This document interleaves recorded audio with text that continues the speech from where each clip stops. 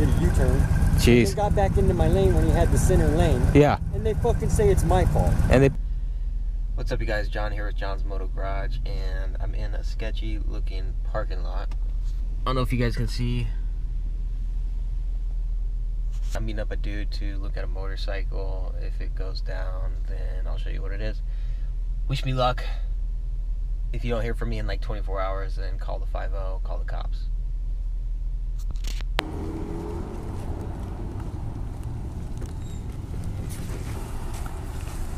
Mike, sir. Howdy. Dad. How you doing? You said Javier? Yeah. And Javier Jr. cool, I'm John. Are you the original owner then? Yeah, I'm the original. So these are the original tires still, looks like, huh? Yeah. And the spider webs. Yeah. And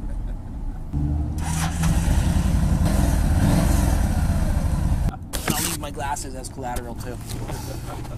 More like your keys? I'll leave my keys. Right. No, just... No, I mean, just business. Works for me. Just don't let me forget them.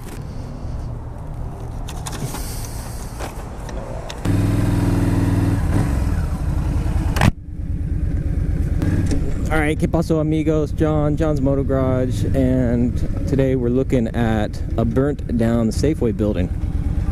I heard about this on the news months back, and here we are checking it out. But no, in all seriousness, I'm sitting atop a 2009 Yamaha V-Star 1300, and going through the neighborhood. This is the same old dance. The bike's in perfect condition, excellent condition, like new, no issues, super low miles. And then you get out here to look at it, and I will show you what we're looking at. It actually runs pretty good. It's been a long time since I owned one of these bikes, you know, V-Star 1300. I think they're underrated, quite frankly. One of the best bangs for your buck.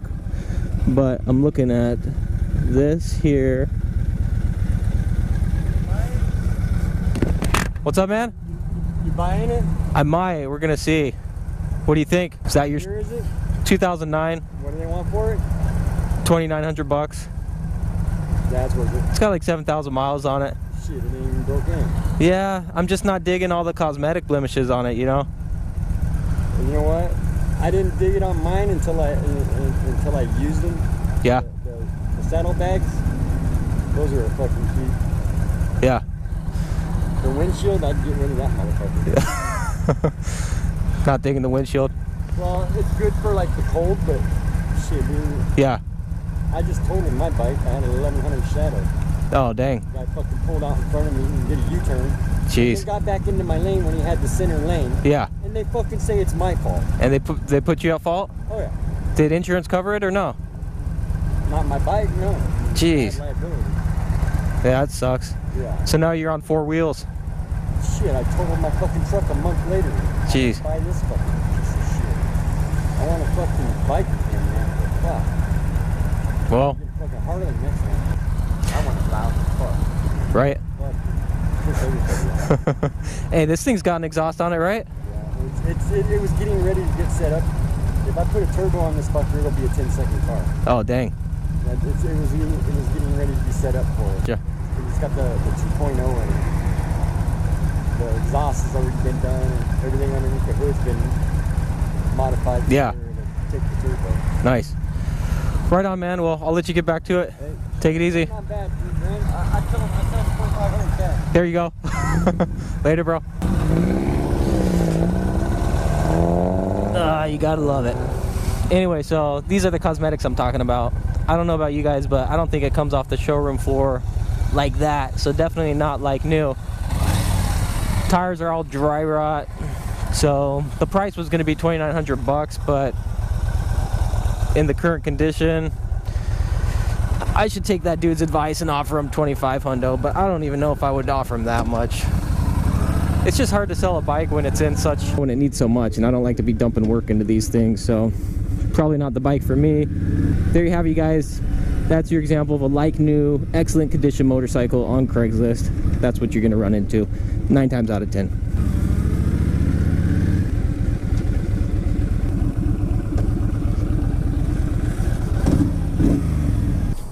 Thanks.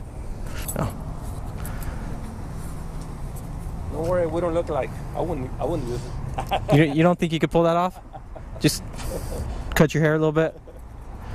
I like how it rides, but I think just due to the tires and just the little cosmetics, I'm going to keep shopping. Okay. But I appreciate you letting me All right, no check problem. it I out. appreciate you driving all the way out, man. Yeah, Thanks. Thanks for letting me All check it right, out, you no guys. problem. Have a good one. You too. All right, there you have it, you guys. We checked out this 2009 Yamaha V-Star 13 Hundo. And the bike was in not good condition. Cosmetically, mechanically seemed to be pretty solid. It just had sat out in the rain for too long, or in the sun, exposed to the elements. So it was not the bike for me. The perfect, excellent condition motorcycle didn't end up being what they advertised. Who would have thought on Craigslist that you would run into that? But check this out. So this is an old Safeway building that I guess caught fire a few months back, and Safeway decided not to rebuild it. So now it just sits here, doomed to its destiny. Just to recap, that was a 2009 Yamaha V-Star 1300, and the post said it was in excellent condition. I double checked with the dude, make sure everything was good with the title, and just to confirm that it really was in good condition. And of course, what do you know, we get out there and turns out the bike's been sitting out in the sun. Well, not in the sun, it's been sitting on a porch basically its whole life. So super dusty, dirty, tires are dry rot. Just again, prime example of not being as advertised. Name of the game, you run into it all the time on Craigslist, buying bikes in general. It's just not what they say it is, and so you're wasting an hour, hour and a half of your day. But that's just what we do here on John's Moto Garage. So gracias for tuning in. If you dig the content, be sure to like and subscribe, and we'll hit you guys up on the next one. Nos vemos.